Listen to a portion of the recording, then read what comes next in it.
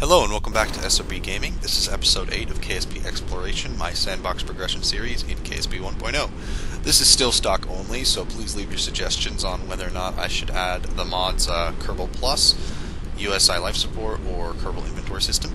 Okay, so this video today is going to be the replacement for the Osprey unmanned mining probe. Now, if you watched that video, it's episode 3, I believe. The Osprey mining probe was an unmanned Minmus mining lander, which was brought. It would be transported to Minmus on board CTV-4, docked to it, and once deposited into orbit, it would land in the flats, drill some ore, bring it back to the Minmus Frontier Station, and in the station refine it all into some nice fuel oxidizer and monopropellant. However, as it usually goes with new designs, the first one had some serious issues. First of all, since it used plate solar panels instead of extendable ones, it lacked the ability to radiate heat at a proper rate. Because of this, the drills overheated very fast. Now, that isn't really an issue in the newer versions because this was before the hotfixes, but better solar panels were still needed because we were having power issues. The second issue was that I landed in the wrong spot, as in there were no resources there, and that coupled with the overheating issues made it. There were other smaller issues, but the Osprey was basically a failed design. And the other major issue was that it lacked SAS other than integrated SAS, which means that it was so slow turning, and it couldn't right itself on Minmus, so I had to land it in the flats. Without modifications, it could not land in the mountains where the biggest resource deposits are because of its inability to land on any sort of slanted surface. So I designed this, the Eagle mining probe, the successor to the Osprey, which should actually work. Again, built with 2 drills, although only one is operational. The second drill is just a counterweight for the first, using actual extendable panels, 2 small ore tanks instead of one large one. And it's got an interesting propulsive landing design. It actually has engines and fuel above the rest of the assembly, which means you can't actually land it with the solar panels because the propellant will hit the solar panels and just bounce off and you won't go anywhere. But if you retract those, it's a pretty good design and it lands pretty well. Also has SAS. This design is too large to be launched aboard SSTO, single stage to orbit, so we were using it's a 3-stage design. We have first booster stage, which gets you into space, the second stage with a skipper engine, which gets you into orbit and to Minmus, and actually almost all the way through the landing as well.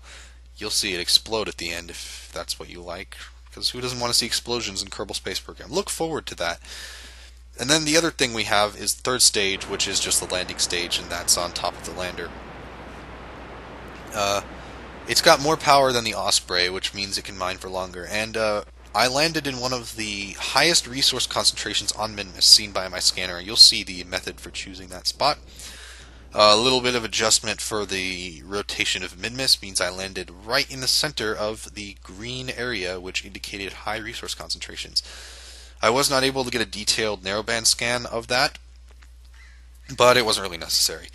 So after landing, I decided to test the 2 drills. Of course, they didn't work both at the same time. You would run out of power and it would shut down. One drill works well during the day. It does not work at night because of the solar panels. And the resource concentrations are still rather low, but it's the highest you're going to get on Minmus. Now, of course, you can't compare this to an asteroid. Those have insane resource rates, although they are limited. On Minmus, they are unlimited. But the drill does work, and I was able to get some ore in the tanks, and while it's not full yet, it will be run over time, and eventually I'll have enough to fly up to the station, have plenty of fuel, dock with the station this time, with the new adapter, and refine all that fuel ore into fuel and monopropellant. That can go into the giant fuel tank we have left over from the Frontier Station's second stage booster.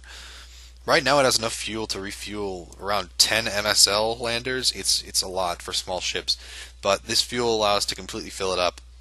And might even be able to use that booster once full to transport it to another system, planetary system. But I'm not sure if I'm going to do that.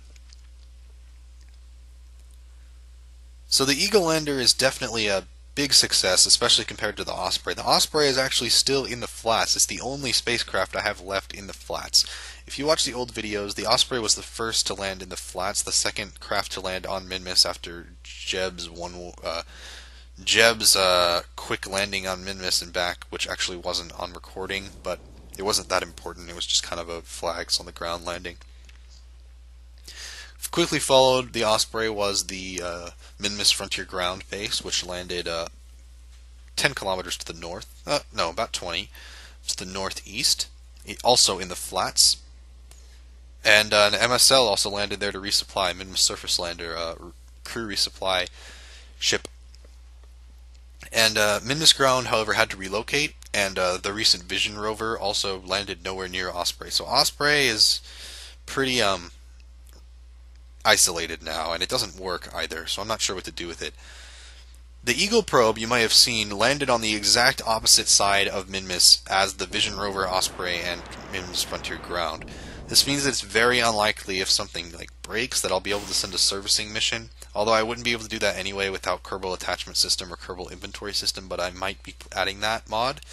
But yeah, this thing is unlikely to get picked up without. So if something falls over and breaks, it's probably going to have to just send a new mining probe.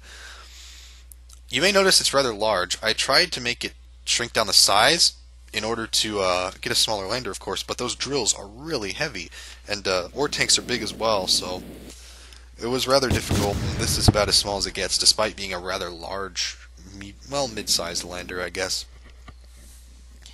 So, as I said in the last video, I'm thinking of adding some mods, and I said that at the beginning. Please comment if you'd like to give me any suggestions, or if you think I should add these mods or not add these mods. Right now I'm in all stock. The mods I kind of wanted to add were Kerbal Inventory System. It's an upgraded version of CAS, Kerbal Attachment System. Lots of cool stuff in there, being able to move parts on EVA, lots of tools for Kerbals, just looks cool.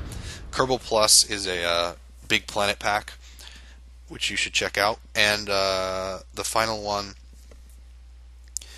would be the USI Life Support, which is a life support mod where instead of dying, the Kerbals just stop doing anything. They essentially become tourists from career mode. They just don't do anything.